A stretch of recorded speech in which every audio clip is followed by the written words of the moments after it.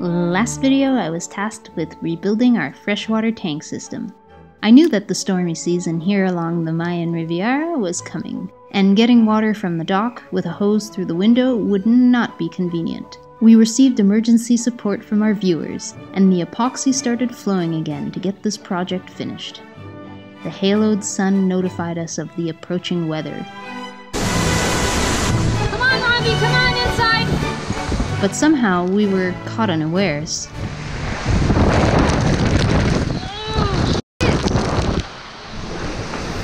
I think we just got hit by a supercell like a tornado. Rafiki's still standing. I didn't get the worst of it on camera, but we would confirm later that a tornado did in fact leave a distinct path of destruction throughout the neighborhood. Everything on the port side was thrown to the starboard side, including ourselves and the family dogs. Anyways, there was a water tank to install. The whole reason that we were going with the flexible water tank was for ease of installation, and it was easy to ship here. In theory, it was just screw on, attach the pipes, and play. There was ample room for the flexible water tank to sit, and no part of the tank would be squished, punctured, or chafed inside its nice new box. But of course, we weren't going to get away with having this nice functioning system so easily. You got a good butt shot? Yeah, I can't really see what you're doing in there. We've had these tanks before for years. We've used them over the span of about 4 years, the 150 liters. We had them on My Way, the 150 liters, and then we transferred those to Rosa. Those tanks were great. I put a hole in one, so that's what all this work has been about, is making a water tank containment area for them that contains no spikes or pieces of fiberglass or a piece of wood that can puncture them. No matter how much you tighten them, after a while they get loose and you can turn another quarter turn, you see? Yeah. So we're filling up the tank for the first time, and immediately we're tightening and tightening this bottom one, and it just keeps on getting loose and water coming out. We thought, well, a small leak might be workable, and perhaps we can continue by tightening the attachment over time. However, the situation went from unpleasant to awful. This is right about the moment where I realized that we would have to bail all 200 liters out of the bilge. Wow, a lot of water running here. Yeah, it all came out this hole. Well, that's no good. You were hoping to have a brand new system for your water, and look at that. It's a disaster. This thing is coming out like very easily, right? Yep. When you fill it with the weight, It just popped off. it popped out, yeah. Robbie put it on nice and tight, and it's just popping off. Yeah, I saw that. We have had to so-called weld other parts of our freshwater system already in our boat, like the whale foot pump here. 5200 on the attachment points is a must. Several days later. We've emptied the tank a little bit, and we're going to try alternative ways of closing this bottom attachment. I'm going to try a little bit of Teflon tape. The problem is that this tank's attachment, which is different from the first tanks we had on My Way, and It's slightly softer than the it's other. softer. It pops off. That's what I was filming the other day, was that it was... Our problem wasn't that the seal wasn't a proper seal. At some point we tightened it, it was on, it looked perfectly well threaded on, and then I lifted it to see what was going on, and it just popped off, and kept on popping off. Well, actually, the Teflon tape was absolutely useless, and we ended up removing the gasket between the elbow fitting and the tank opening.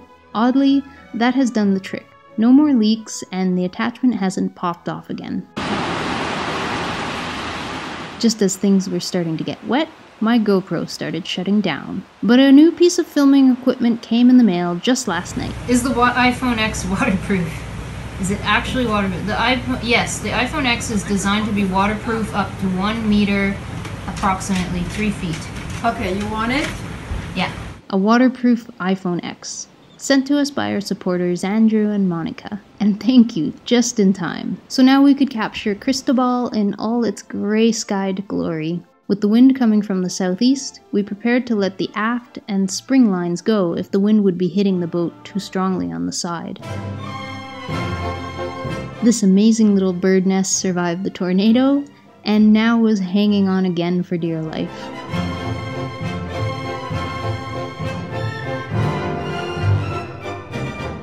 Our neighbors prepared as well by kedging out their anchor into the canal. We are well protected in the canal, originally a mangrove ecosystem, but we watched anxiously all day as the storm surge threatened to rise the sea above the ground level. What do we do when we run out of dock? We just run out of the dock. We just stay tied to it even though it's underwater, and hopefully the wind is pushing us away from it. We have a tire to separate us. Keep us pretty far off for now. Surprise! Hurricane! Surprise, hurricane! Yeah, beginning of season hurricane. You're not coming out. Choco. As the evening progressed, the water level stayed pretty much the same. The wind blew mightily, but it was all bark and no bite.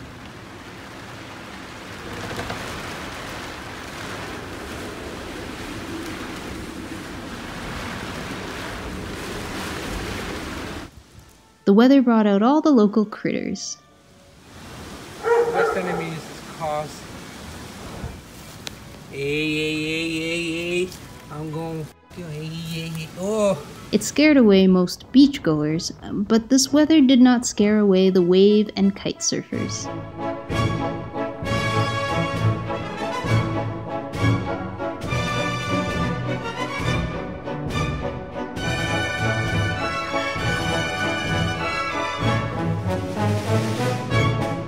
The high tide brings in beauty, and also a little bit of not so pretty stuff.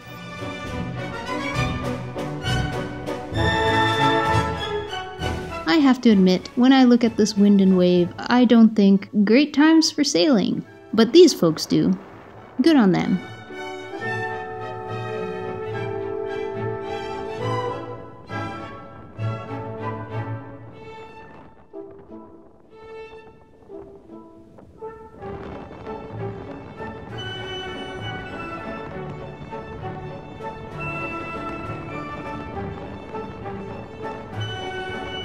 Newly noticed residents next to our hull, Robbie saw these little sailfin mollies. They can survive in brackish water.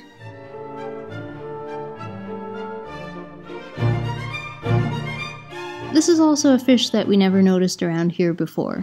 That's an amazing forehead on this guy. Cooking just before the stormy weather, Robbie caught this Mexican look down while casting off the beach. To the extendable jaw. What a beautiful fish. It's a more delicate fish. The more delicate the fish, the more you can appreciate that it's feeding you and your whole family.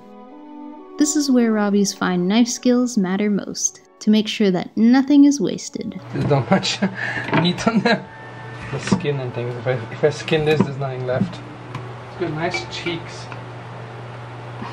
You've got nice cheeks. All this bone has flavor in it. There's meat in between the bones. That fish is so weird, hein? Et moi, cette tête de poisson, c'est tellement bizarre.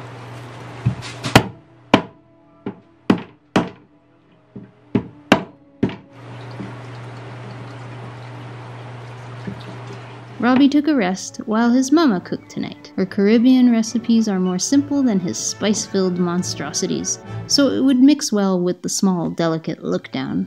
Although you find onion, chili, fish, and plantain here in Mexico easily enough, I'm gonna make something eventually. it's harder to find macroot lime. Celine and Tony grew their own, and so we are extremely lucky to have this fresh green leaf herb available.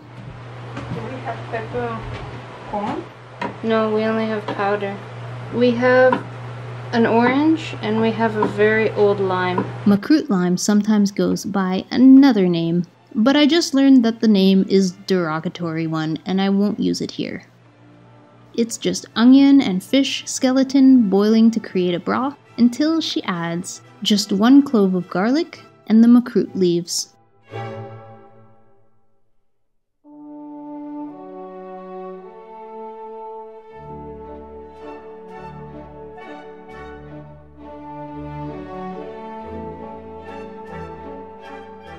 Lots and lots of taste tests to make sure that everything is releasing the flavor nicely. and then slowly add the plantain, a pinch of salt, another taste test,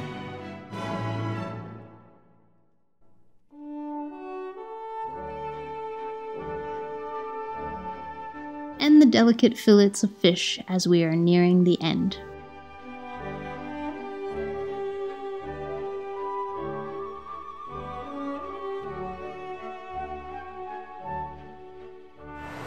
Lemon juice.